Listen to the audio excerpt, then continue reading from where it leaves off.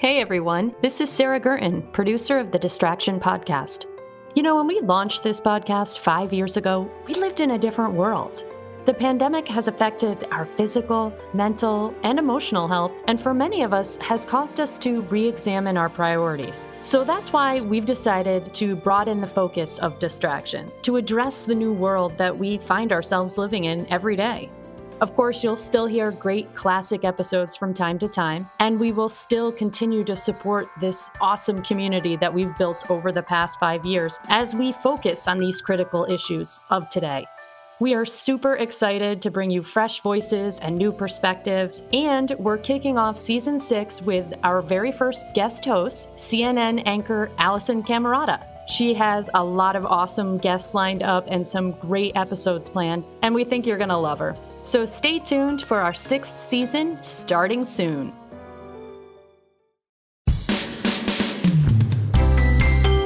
Hello, this is Dr. Ned Hallowell coming to you with a mini episode of Distraction.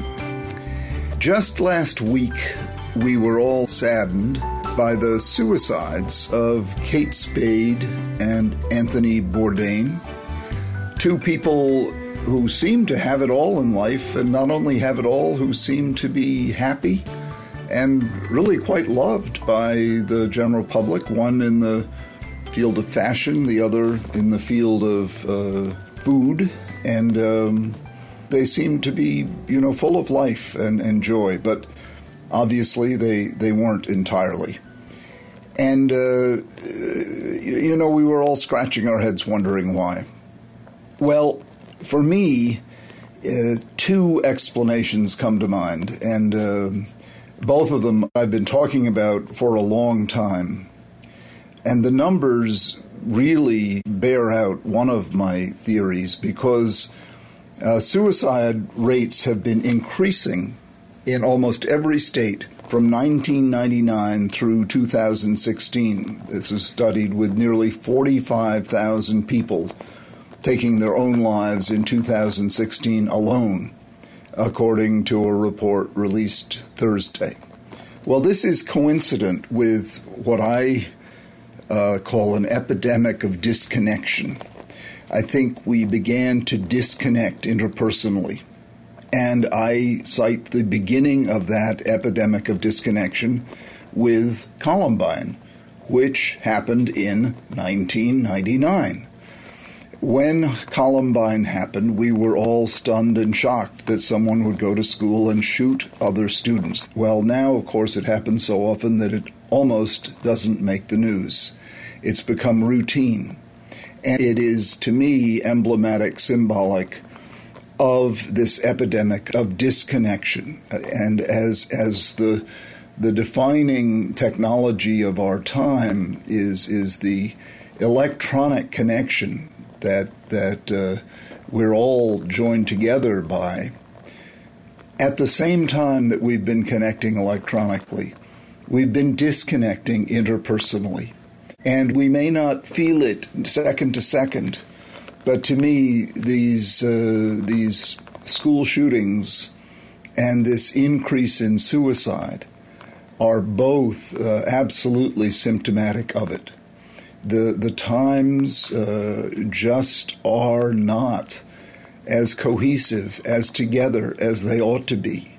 And two extreme statistics, violent murders committed by random people who have no reason to kill other people, and suicides committed by people who seem, for all the world, to have no reason to kill themselves. Both of these extreme measures, to me, speak of this epidemic of disconnection, which in terms of what it ought to lead us to do is simply to take very seriously connecting in our own lives, connecting with our family, with our friends, connecting with the groups that matter to us, whatever those groups might happen to be, for whatever meetings, whatever clubs, whatever athletic events, whatever, being a part of something larger, not just hiding in your home in front of your computer screen, not just burying your head into your iPhone as you walk down the street, making eye contact, smiling, trying to create the force field of positive energy that you do when you connect. We need what I call the other vitamin C. We need it desperately, vitamin connect. I tell my patients now routinely, get a dog. There's no better connector in the world than a dog. Get a dog, guaranteed you'll feel happier. You really will. It'll also give you an excuse to get outside and get some exercise and meet other people. Dogs and babies are great connectors.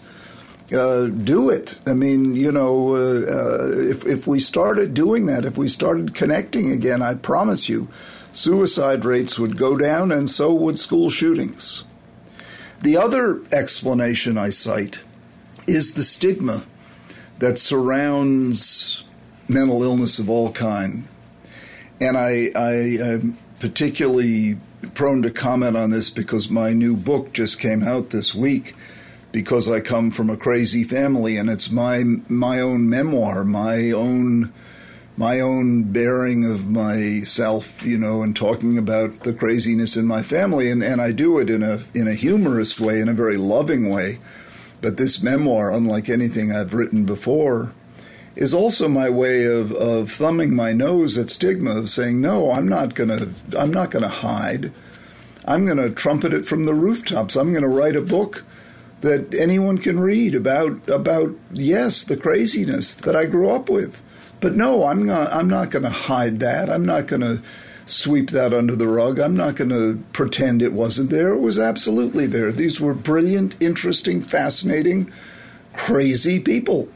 And I'm pretty sure those two people who took their own lives also weren't getting the help they needed because of the shame and stigma that comes along with so-called mental illnesses. We need to blow apart this stigma. We need to blow it up. We need to call it for the nonsense, for the rank hypocrisy that it is. Almost every family in this country is touched by one kind of mental illness or another. Let's get rid of the shame and stigma so we can all be who we are. Let's be real. Let's be human, real, messy humans. Let's not be hoity-toity phonies. Let's not drive people into hiding so that they snap and kill themselves or kill someone else. Let's not do that to one another and force people into terrible constrictions of shame. Let's not do that. Let's blow up the horrible forces of shame and stigma and let people be real in all the messiness and humor of the human comedy. Let's not turn it into the human tragedy. Please join me in laughing and celebrating human life in all its dimensions, which includes craziness and includes laughter. If you or anyone you know is thinking about suicide, there is a national suicide prevention lifeline, 1-800-273-8255. That's 1-800-273-TALK. 1-800-273-8255. And there is also a suicidepreventionlifeline.org, a website, suicidepreventionlifeline.org. And an online chat is available there 24/7, suicidepreventionlifeline.org. And really the trick is to stay alive through your feelings of suicide, because they will pass. We know this. They will pass. That's why we hospitalize people when they're suicidal, because the feelings do pass. So if you can simply keep yourself alive through a hotline, through talking to a friend, you save your own life. And that's why these lifelines are so very, very important. Well, this is Dr. Ned Hallowell with the mini episode of Distraction, wishing you all a wonderful day.